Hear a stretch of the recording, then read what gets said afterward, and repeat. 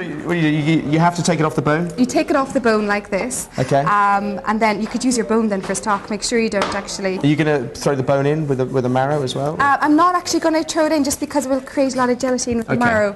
But I'll definitely keep it for different things. And the beef, as I said earlier, is like the Piemonte beef, and they try to use the shin, which is actually the kind of fittest part, or the most tender part. Would it work with shin and veal, do you think? Oh, absolutely. Or are you looking for that richer sort of No, veal is beefier absolutely taste? perfect as well. You mind passing me the olive oil? Olive oil, there you go. And Clodagh, that's a fairly cheap cut of meat, isn't it? It is, yeah. When you're stewing, slowly roasted types of meats as well, and that's what the slow food is about as well. That you can actually make, very good dishes by slow roasting them for a very long time, tenderizing them exactly. So when you get your pan quite hot, not too hot, so you don't want to frighten the beef. I always put a little bit of olive oil on it.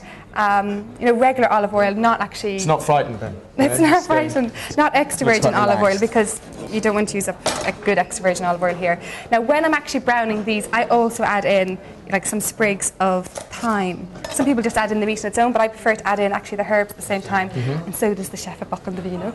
Right. And 4 cloves, just whole like this, because this is going to be cooked for 4 hours in the slow heat. So they're going to mush down anyway? Absolutely. And then you salt and pepper.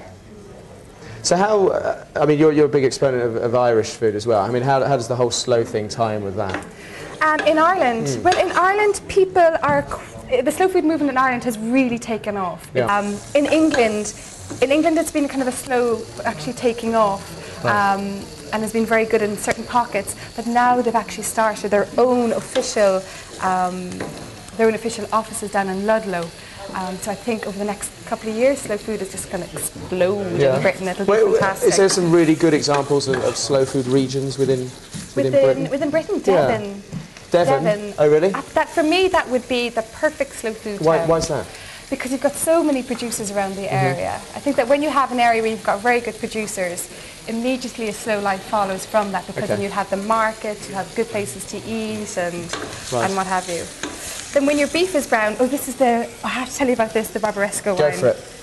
You look quite excited about it. I was, because only a couple of weeks ago I was at the first tastings of the Barbaresco wine, and what they do, this is very slow as well, what they do, instead of having like kind of official tastings where you go and you have a little bit of cheese and a little bit of wine, they have official dinners. So you book into a restaurant, you pay, I think it was €40 for the restaurant, you get to taste 22 different wines, all with a different course. Sounds and so you come along, you could be on your own, you sit down at a table with 20 other people.